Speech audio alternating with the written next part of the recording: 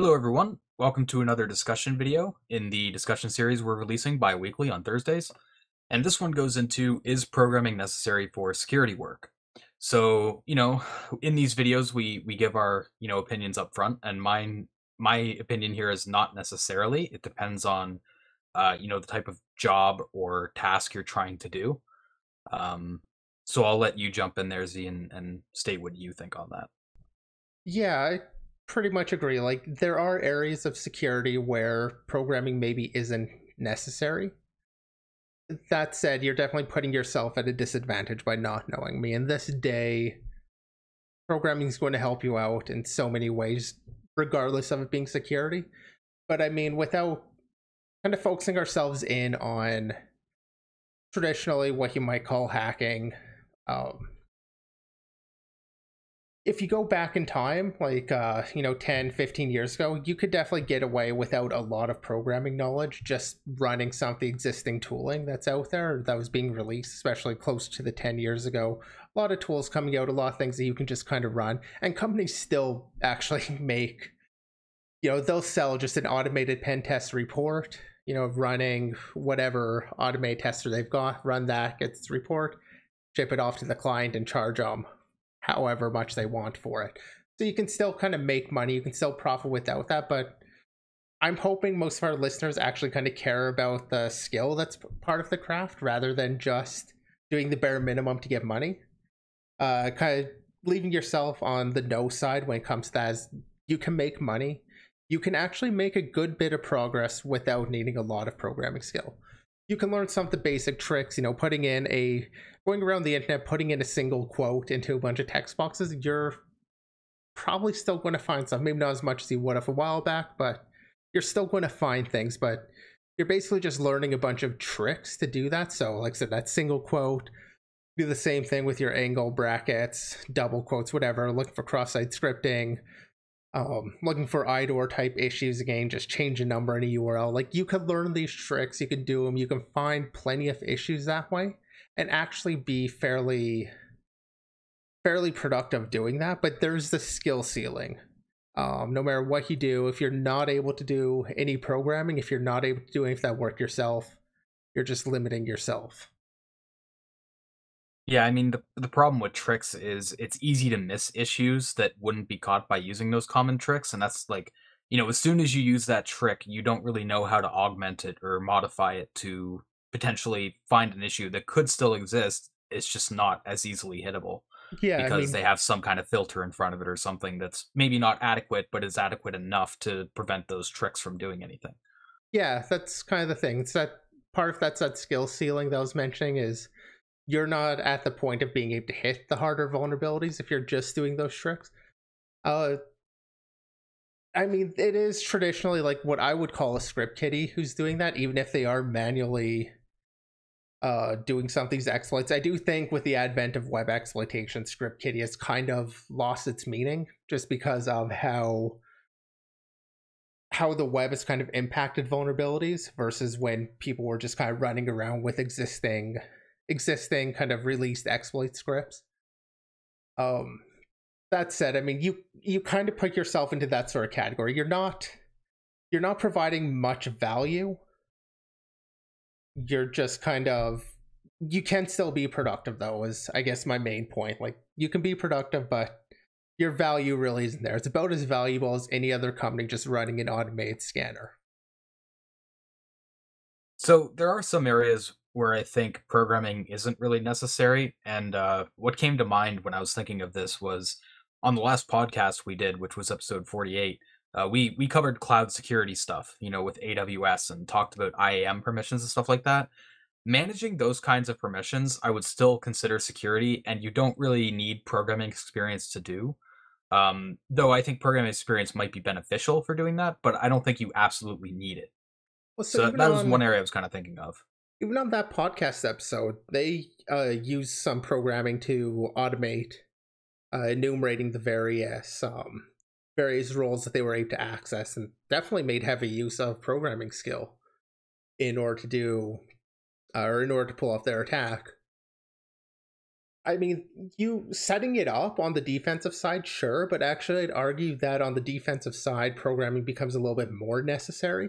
You could do that particular task without it, but anybody who's doing that task is probably doing a lot more of the sysadmin side things too, which you're probably going to want at least kind of your daily driver scripting language for. That said, I don't really want to focus on like the defensive side too much, just because I haven't worked. Well, I worked as a developer with some security folks, but I haven't really worked on that blue side too actively. Yeah, that's fair. My main point though is when it comes to auditing, like code review and stuff like that, it becomes a lot more important. With code review especially, it's kind of in the name.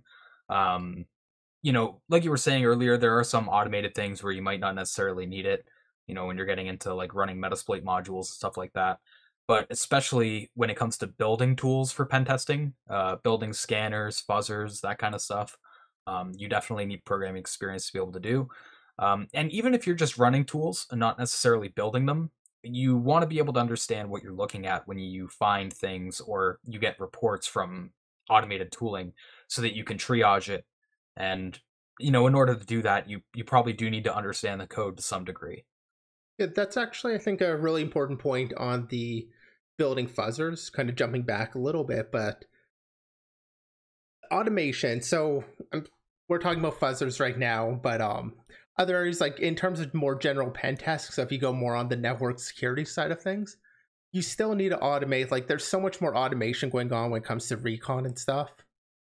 And just as part of the normal task, like there's a lot of automation that happens that you're really at a disadvantage if you can't develop your own tooling just to hit some endpoint to enumerate something, whatever. So as we were even saying with the cloud thing, like they wrote a script to enumerate what was available through the IAM rules. So I mean, like the programming, is going to augment everything. And these days, I think, fuzzing, especially on the exploit development side of things and vulnerability research, fuzzing has kind of become the key thing that, yes, I mean, manual auditing is still essential, but having the fuzzer going, having a fuzzer giving you some findings has just become a standard part of the process now. That you need programming in order to be able to do that. Just even on like a small little project, a little web app, you just quickly script up all of the endpoints you've got and toss a quick fuzzer at it, see what happens. So I mean, it's definitely essential there. Going back there on your second point about triaging, yeah, I mean, when you're that also, I guess that triaging from the crashes, knowing the results of any of the scans. So while I do kind of hate on the companies that just provide like a scan report, scans are valuable. There's a chance that it might notice something you missed, but it's just kind of a safety net in a sense. Like you just run it, you see what it gives you, and it might give you some place they're looking at manually. And being able to understand the results and kind of like the term grok, or intuitively understand the results, being able to look at those results and then work off of that. So when it comes to the triaging, you definitely need that when you're looking at a crash dump or something. But when it also just comes to the output of any scanners, like you might understand that saying like, hey, here's an issue and here's kind of what happens, but how you take advantage of that issue to actually do something important is kind of where it can help to have the programming knowledge to understand how the application might be built, what components they maybe a trust, and just kind of have that visualization and, as I said before, that intuitive understanding. Yeah. So overall, I think even though programming might not be necessary for every type of job, it's an overall benefit, and there's no reason not to learn it, because it's only going to benefit you, right? It's not going to draw back on you at all, really. I do kind of want to clarify though, when we say knowing programming and stuff, I don't mean you need to become a full-fledged software engineer, knowing like the ins and outs of CS and algorithms and all that stuff. Unless you're auditing something that's specifically entrenched in those areas of like algorithms and whatnot. Um, I think for whatever reason, people think that if you don't know all the ins and outs of like DevOps and software engineering, that you can't do security. And I think that's a little bit too far past the line. Um, I just don't think that's true at all for most cases. Yeah, for a lot of security, I mean, you're not. You need to have a general understanding about how applications are built, kind of what's going on behind the scenes, especially when you're dealing with like a black box environment where you see the UI, but you haven't really gone in, or you can't in some cases reverse engineer the actual code. But you can look at what's happening on the front and be like, okay, this is probably this in the back end, how this kind of works, how this fits together. So you need to understand how applications are kind of built or how networks are configured on like the network security side of things. You don't need to be like the greatest programmer, and being like a amazing programmer doesn't translate into security ability either. No doubt having that understanding helps, but I mean there's kind of the diminishing returns at a certain point. Once you kind of have your basics down, security becomes reasonably accessible. Like if you could build a similar app to what you're targeting, and by similar I do mean like much lesser quality. You know, like I don't expect you to know how to write like a full scale Linux kernel before you can actually start attacking it. But like if you understand the basics of operating systems, it's at least approachable to you, then you can start jumping into the security side of things.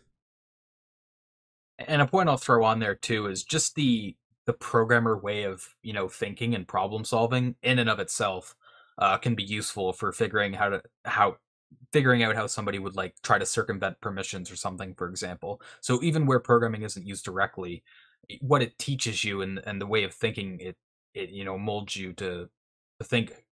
I think that could be transferable. So Yeah, and I guess one other things, if you're doing a code review, you kind of need to know how to program. Part of the thing is actually on that note, you don't you don't necessarily need to be, as we've already said, like the most amazing programmer out there. You do kind of need some experience with different languages, though. Usually, somebody who's done security isn't just going to know one language. I think some areas you can kind of get away with a single language where it comes down to like automating recon and stuff. You can maybe get away with just some like Python or like that daily drive language. But when it comes, if you're doing kind of the code review level, doing stuff at that level, you kind of need to have an understanding of several different languages rather than just one. But you'll start noticing a lot of similarities between languages, so you're kind of able to pick things up really quickly once you've kind of started learning one or two languages. I tend to recommend like a native language like C, and then learn object oriented because it's used all over in enterprise code. .NET stuff is using it, Java stuff. So like you see those two a lot, and then a functional language to kind of be an edge case on some of the other weird things you might run into, and that kind of catches you up on most things you're going to run into in terms of like doing code reviews. You'll be able to pick up almost any language if you kind of have those fundamentals. So our next video will be going into programming languages and which ones are good to know for security and for what reasons and stuff like that. So keep a lookout for that in the next 2 weeks time. That way you can get kind of both parts to this discussion. That said, I think on this discussion specifically, we'll wrap it up here. Unless you have any last minute thoughts, see. No, I guess I would just end off by saying if you want to actually, get good and have some decent skill, which I think you should probably aim for, yes, just start learning to program if you don't know that already. All right. So I'll end it off by saying we do have our Day Zero podcast. If some of you haven't heard of that, we run those on Monday at 3 p.m. Eastern, 12 p.m. Pacific. So check those out if you haven't already. We also have these discussion videos every 2 weeks on Thursdays. Usually they're released around the morning. I think around 8 a.m. or so is when we try to get them out. So keep a lookout for those. Other than that, though, we will see you guys in the next discussion video.